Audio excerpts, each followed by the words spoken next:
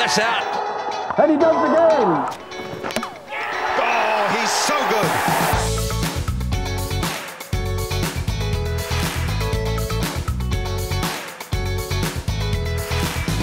My opening batsmen are from vastly different eras, go back a long way to Jack Hobbs at #1, the Surrey stalwart, and his opening partner Barry Richards, certainly one of the best opening batsmen I ever bowled at.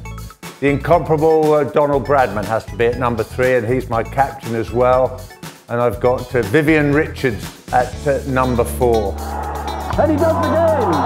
It's another 6. Sometimes underrated all-rounder, Jacques Kallis makes his way into the side. Catch that he does. What a catch, Jacques Kallis. At #6, I've got Kumar Sangakkara, who's my wicket-keeper. Perhaps the greatest all-rounder of all time comes in at #7. That's Garfield Sobers, averaging very nearly 60 with the bat and just over 30 with the ball, capable of bowling fast, swing, spin, so he's the complete cricketer. Imran Khan, the Pakistan all-rounder, at #8, brought the art of reverse swing into world cricket. And then at #9, the incomparable Shane Warne, the world's best ever leg spin bowler.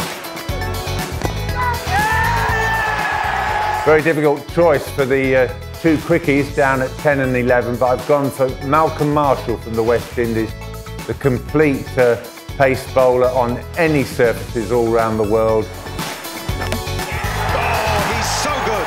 Glenn McGrath, perhaps from the modern era, the best bowler in terms of any conditions of swing, seam and accuracy, the main thing.